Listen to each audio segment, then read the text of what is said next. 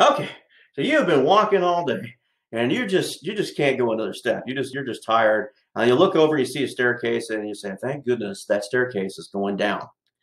Well, wouldn't it be nice if mortgages did that too? Well, it turns out they do, and if you hang tight, I'll show you how.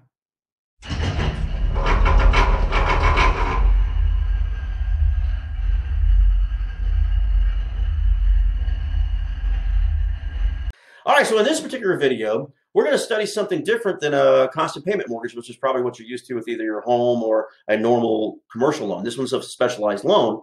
What we're going to do is we're going to analyze the fee structure of something called a constant amortization mortgage and what that real cost of capital is. It's kind of a short video. There is some longer videos down in the description down below that go into more detail. So if you get some time, you can build an amortization table. And there's also a comprehensive video that covers a constant payment mortgage and a constant amortization mortgage, and along with a graduated payment mortgage. Big long video, okay? But it's down there as well. If you get time to watch it, it's really good. It'll teach you how to build some of these tables and what you can use them for, all right? Now, I hope you like this video. If you do, please give us a thumbs up. Hit that subscribe button and get that bell notification so you get more videos as they come out. All right, enjoy. Okay, so this cash flow reflects the fee. This is without the fee. And you can take a look at what you paid for that difference in money. So you got your 4.06 in cash or in interest, but your effective rate with the fee in it is 4.32. So you paid a difference of that. And this is also your net present value here to the bank with cash flows, or with the fees, without the fees. All right. So now let's take a look at our constant amortization mortgage without fees.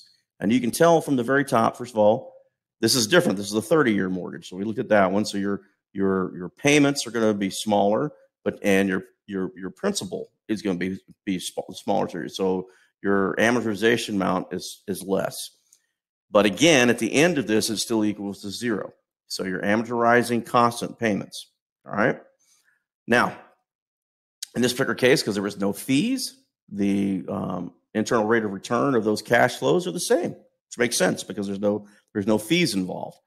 However, this is your cash flows for your net present value of this. Take a look at this amount right here, and let's go back down here and take a look at our constant payment mortgage. Notice that this one's a little bit more than this. It's a little bit more money in the constant payment mortgage. This brings up some serious questions that your bank may have with you because they may want some type of maintenance fee on that. They want that money. All right. So when we take a look at our second version here, it's the same thing, except this time we have a fee in it. And you paid 0.26 or 0.2 more for having that fee in there on that incremental cost of capital. All right. Let's take a look at our third term. This case, we are doing it at 3%. Notice that the amortization amount's the same, but your interest is different. Okay. So our cash flows came out different. So the cash flows to the bank are 3.18% because of the fees charged. And of course, you still have, without the fees, the effective rate would be 3.0. So you paid 0.18% on that $32,000 is what that meant over the term of the note.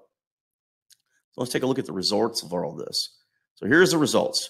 In our demo, where we had a 240-month payment, we had 3.2 or 4.32% internal rate of return with a net present value of $1,284,157.39. That one went wrong here. Actually, you can go in there and adjust this.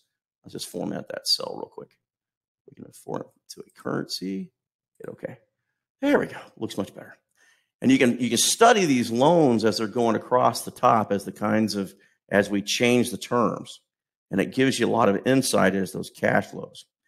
All right. So if you had a chance to look at and analyze that, you probably saw how those fees were structured in there and how that affected your overall cost of capital. Okay. And it's different than a constant payment mortgage, as you might see. If you get a chance, go down and take a look at that video so you can actually see the analysis of that too.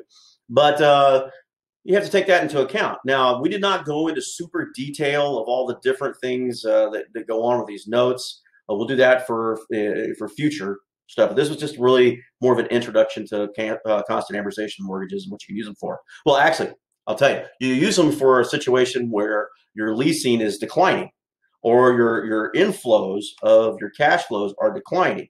And if you've seen a couple of my other videos in there where we talk about the nature of finance, you know the key things that we're looking for are magnitude of cash flow, time into cash flow, and risk of cash flow. In this particular case, if you don't have tenants because you're losing them, you want your cash flows to match up with it, and whatever that is. Okay, now on the end of this video, I'm going to put an end card up with the next suggested video up. Okay, enjoy.